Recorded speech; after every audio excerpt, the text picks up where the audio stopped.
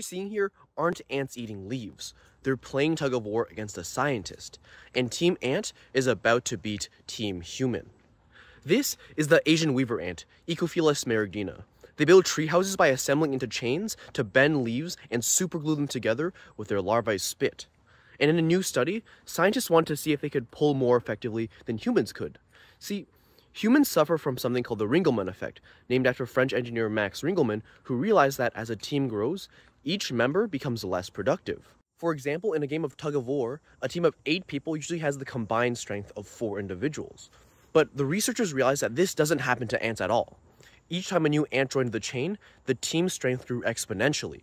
And using a high-speed camera, they realized it's because ants split up the job. See, while the ants at the front of the chain pull the leaf as hard as they can, the ants at the back hug the leaf to maximize friction and stabilize their teammates. And the researchers are saying that learning how ants subdivide simple tasks like pulling could revolutionize the way that robots and even humans work.